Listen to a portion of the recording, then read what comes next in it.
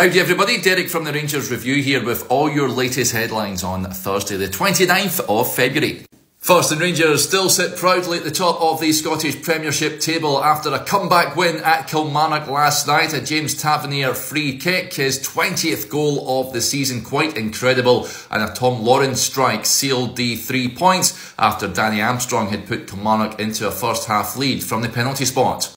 Speaking of penalties, should Rangers have had a spot kick in the dying embers of the game? They had two calls dismissed, one from Stuart Findlay and this one here from former Rangers defender Lewis Mayo. Former referee Bobby Madden has had his say on the incidents. He says the John Lundstrom penalty should have went to VAR. The second one from Findlay is not a penalty, and the third one from Mayo, the referee again should have went to VAR.